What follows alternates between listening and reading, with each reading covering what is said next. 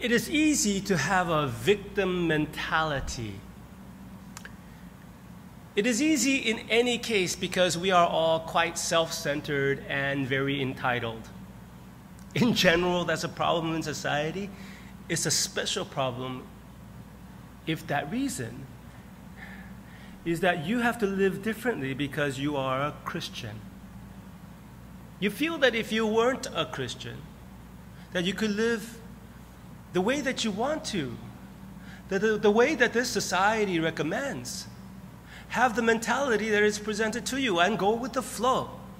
Do everything that they are doing at your college. Speak in the same way that your friends do at your workplace. For sure, if you don't be careful, you can fall into a victim mentality when it comes to your faith. Because yes, you are called to a higher standard of morality. You are called to give sacrificially of your time and of your money. You are called to do things that other people are just simply not called to do. Namely, read a very old, very thick, very ancient book. That every day. And you can feel the weight of the burden. This life is hard enough to have the added burden of Christianity. But burden? Really? I want to encourage you today not to think of yourself as a victim. I am not a victim. In Proverbs chapter 28, verses 6 through 18, we are told that we are not victims. No matter how rich or how poor you are in this life, how difficult you have it, to live a life that the Bible here calls integrity, to live the Christian life, is not the life of a victim. Look, better is a poor man who walks in his integrity than a rich man who is crooked in his ways. Verse 18 adds to this thought, whoever walks in his integrity will be delivered, but he who is crooked in his ways will suddenly fall. Jesus puts it in that way in his picture of the wide and narrow gate, wide and narrow way. To put where it says crooked way here, that wide and narrow, wide gate and way, you would understand the connection.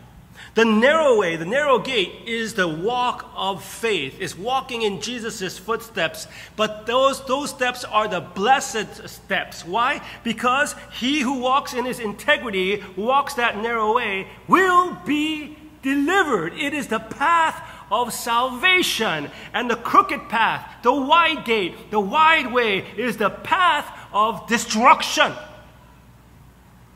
Your way is the way of salvation. Your way is the blessed way, my loved one, because it is Jesus' way. And Jesus' path, yes, was and is the path of death, but it is also the path of resurrection. Resurrection life, resurrection joy, resurrection meaning, resurrection purpose, resurrection renewal for the times when we fall and when we fail.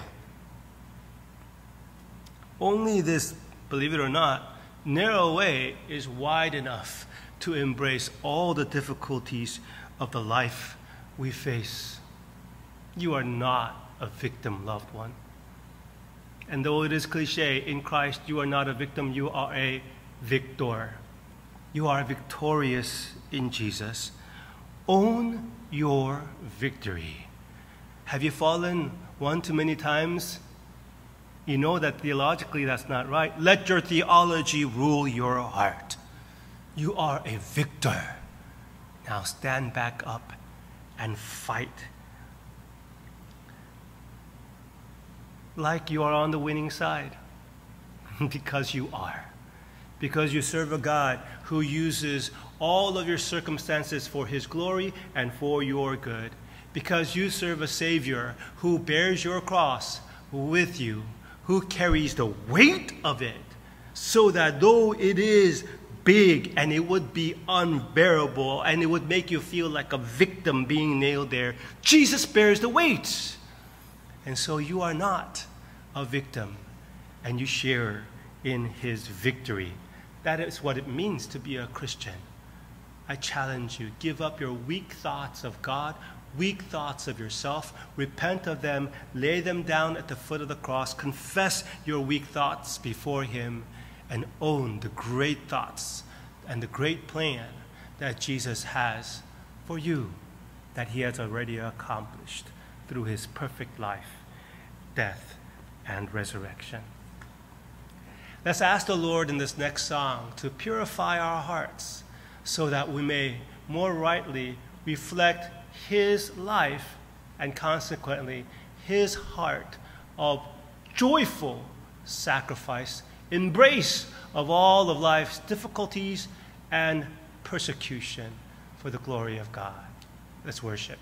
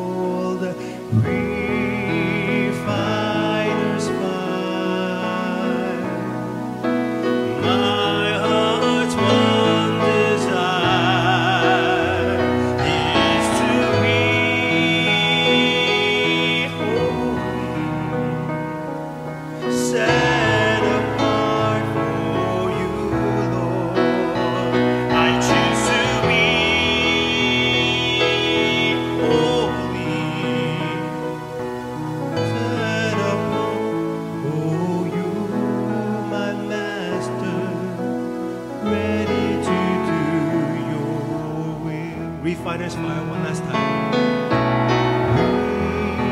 Refiner's fire, my heart's one desire is to be holy, set apart for you. I choose to be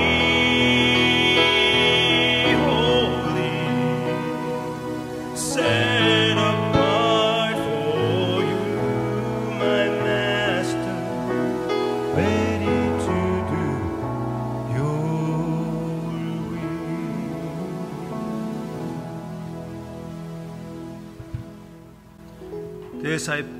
This prayer I pray for all those listening to me, guilt-ridden children who desperately long to be holy in experience as they already are in principle. I pray this song not only for my brothers and sisters, but also for myself, how easily my hands get dirty and I stray from the perfection that I have in principle in you, King Jesus. So purify us with the principle of the gospel, that we may walk a way that is pure and blameless as you have designed us to live. This is what you gave your life for. This is what you've given us your life for. We praise you. Jesus, in your name we pray. Amen.